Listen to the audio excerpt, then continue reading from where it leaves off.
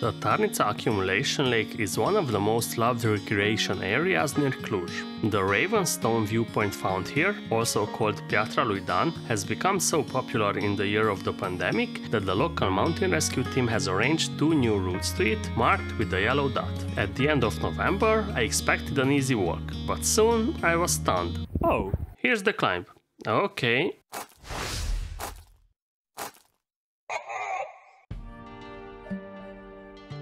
I had to put on the micro spikes because I came in some old boots and on this terrain I'm slipping a lot. Quite steep in the beginning.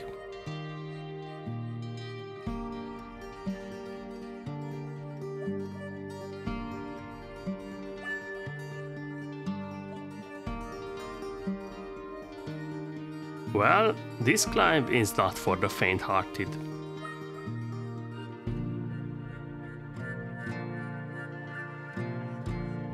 Edith is fighting heroically.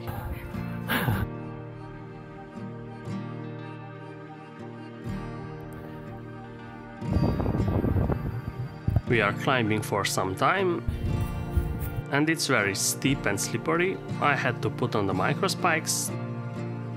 Edith is still resisting in boots only.